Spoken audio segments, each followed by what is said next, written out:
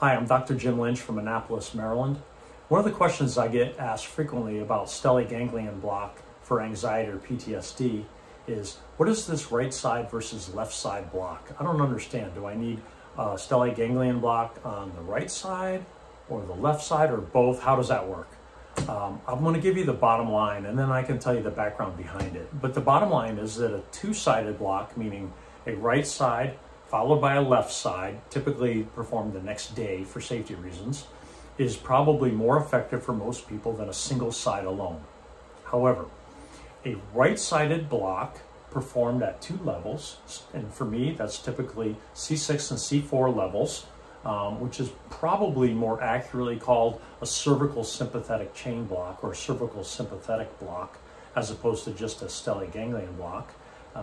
So what we're doing is blocking the entire cervical sympathetic chain here and not just at one level. But when performed in that way, the success rate is probably about 85, maybe 90%, defined as a 50% drop in your symptoms, whether that's anxiety symptoms as scored on a GAD-7 scale or PTSD symptoms scored on a PCL-5. Both of these are self-reported tools. That's a big magnitude drop, and that's very effective for the vast majority of people. However, there's about a 10, maybe 15% of people in the population who, when performed a right side block on, may only get a small, say a 10% drop in their symptom relief, which is still not bad, but it's really not that robust response we want to see. If you take that group of what I would call non-responders and perform a block on the left side, about 90% of them have a robust response on the left side. This is something that we studied and published in an article in the peer-reviewed medical literature in 2021, and it's become part of how I practice regularly now every day. And I counsel people that there's probably a higher chance of success with a right side block followed by a left side. Although statistically it would be a reasonable thing to just try a right side block at two levels and see how you do. That is a reasonable approach, and many physicians still perform the approach that way.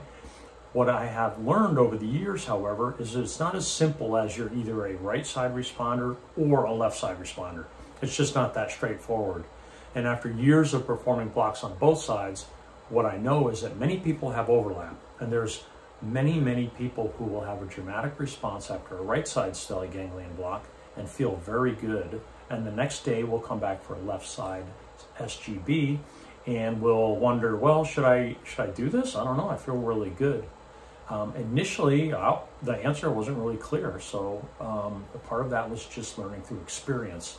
At this point now, almost everybody that I know, with very few exceptions, wants to proceed with a left side block, and in performing this over many years now, we know that people will get an additional benefit, the vast majority of people, and it's exceedingly rare for somebody not to gain additional benefit from a left-sided block after a right-sided block. Usually this is performed the next day in my clinic, although sometimes it can be done up to a week or maybe a couple weeks later. It's not clear what that perfect interval is between, but certainly the left side the very next day after right side block is extremely effective. I hope that's helpful. Thanks.